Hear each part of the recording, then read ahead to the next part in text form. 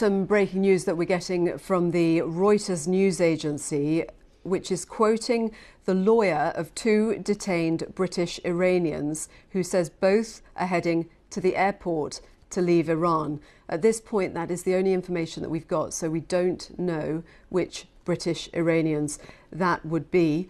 But we are getting that report from the Reuters news agency. There is an update. Two detained British-Iranians, Nazanin Zaghari-Ratcliffe and Anousheh Ashouri, heading to...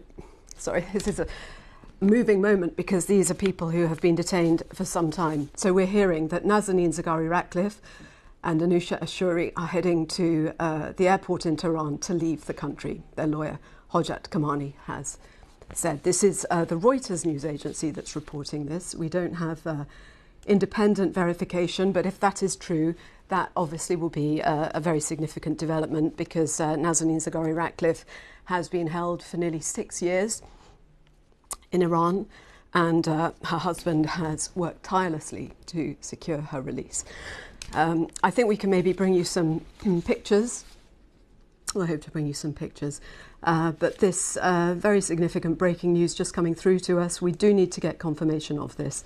But we are hearing that Nazanin Zaghari-Ratcliffe and Anousheh Ashouri, according to their lawyer, Hojat Kamani, has told the Reuters news agency that they are heading to the airport in Tehran to leave the country.